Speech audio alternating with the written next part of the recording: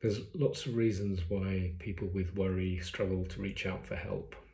I think one of them is that worry in of itself doesn't feel like a weighty enough problem. It can't be right. How can that just make sense of this visceral experience that I have? It just doesn't quite add up. Second might be that people worry about whether they'd be taken seriously,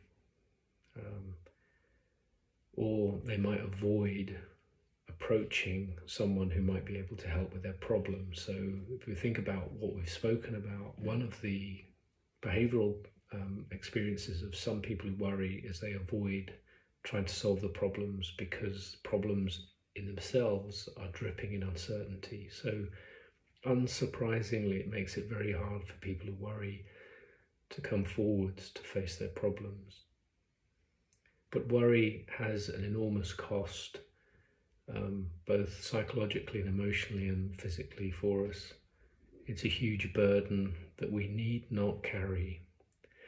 And so I would ask you, if you found some of this information helpful, if it's resonating with you, that if you think actually perhaps I do struggle with excessive worry, then please do reach out and seek help.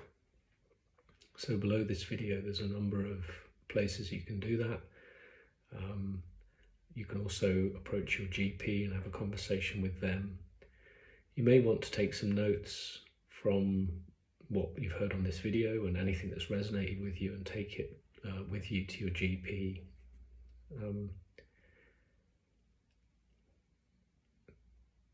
One of the things that my colleague and mentor and teacher, Professor Mark Freeston, said some years ago when we were thinking about worry is that worry should not be thought about as a personality trait. It's something we can understand, something we can change, and there's a very good evidence base for cognitive behavioral therapy in the treatment of worry.